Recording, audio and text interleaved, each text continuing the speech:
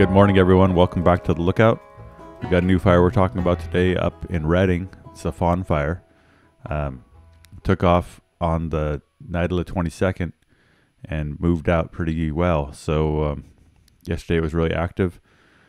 Spread about 5,000 or 6,000 acres and burned some structures. So we're going to jump in the map here and take a look at what happened. Okay, so for a reference here, Redding's in the bottom. And this is Highway 299 here moving out across the center of the map. And I-5 running up here towards the top. We're looking north from Redding.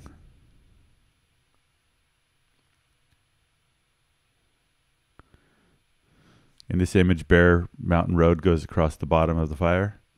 Old Oregon Trail goes across this corner, I-5 up the side, and this Lake Shasta at the top. On this map, we have a couple different outlines. This white line is where the fire was at noon yesterday. It was quite small early in the morning, but it had north winds on it that it blew it up really aggressively before noon. By 1 o'clock, it had burned out to this yellow line. And by 6 o'clock, it had burned out to this first red line. This mapping that we're showing you here was captured last night at about 9 o'clock. So before we zoom in and look around, I just want to bring up a layer here that I think is kind of interesting. This is a fire history layer of fires we've had in this area in the past. We haven't had a lot of fires in the past. We've had the mountain fire over here in 2019. We had a bear fire here in 2004.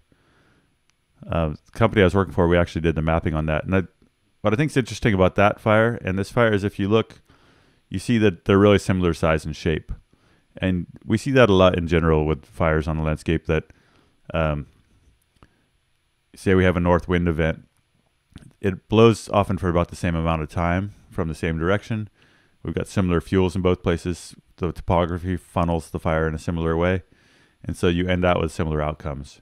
So the patterns of past fires on the landscape can tell you a lot about the potential for another fire.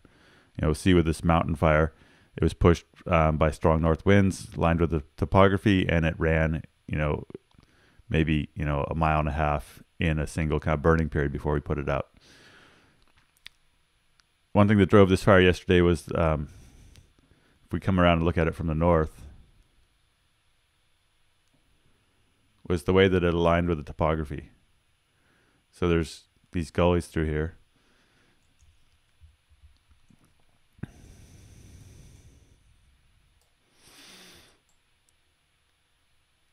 And this ridge, and these features, they help funnel the wind. So the fire that started here on this north slope, once it was up on top of this ridge, it was really exposed to the north winds that could just blow it south.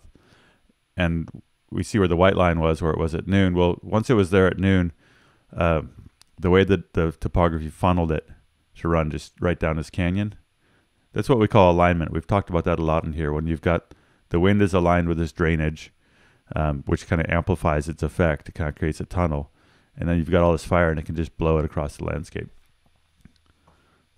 So we'll turn off the fire history. These quarries up here help to control this part of the fire. And at about early afternoon yesterday, around 3 o'clock, the fire, the winds really started to shift more to be out of the east. And so the fire then really stopped spreading to the southeast and started to back down this hill. But the way that the wind was coming from the east, it was fairly blocked by this range here. And so the fire really slowed down and backed down.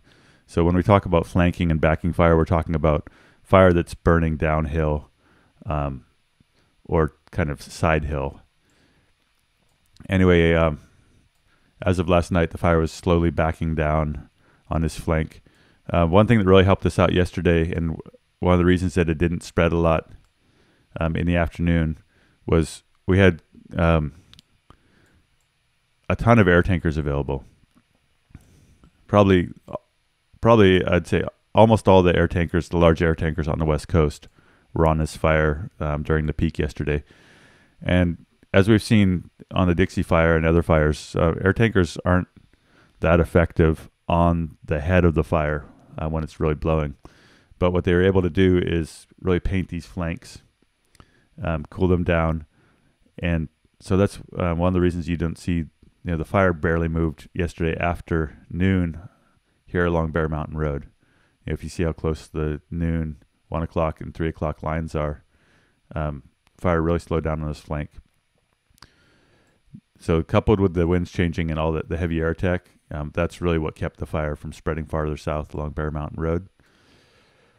Air tankers don't put the fire out, so something to say about a 6,000 acre fire like this is that it still has potentially 15 miles of perimeter or more, and that's all line that's going to be needing to be pushed in with a dozer or with a hand crew to check up the fire. The fire can be burning under the retardant through the vegetation, especially once it's dry. So the air tankers really cool the fire down and buy time for firefighters. So kind of round this out here, we're going to come in close and just give you a detailed view of where the fire was last night at 9 p.m. The orange heat here is intense heat, and yellow is what we call kind of scattered heat, where the fire is generally cooling down. So here's Jones Valley down in here, Bear Mountain Road. So the fire, this is Bear Mountain. The webcam on Bear Mountain looks like it got taken down by this fire,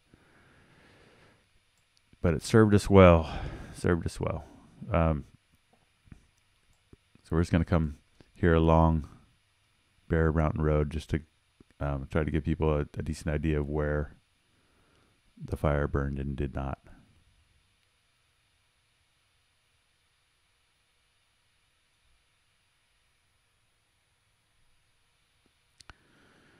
And if you're seeing this for the first time and you have a house in this area that's impacted, if you did take a loss, if you don't know whether or not your house survived, I'm sorry. Sorry if you took losses in this fire. CAL FIRE is doing a damage inspection, and they're really good about getting that stuff out in a hurry. That's not something we really get into here. So just because your house is inside the interior of this fire, it doesn't mean your house is gone too. So I know waiting to hear is really hard, and I hope you get the information you need soon. Last night the fire had kind of spread all the way down to this golf course. It was still hot, but it looked like it was holding here at this green golf course.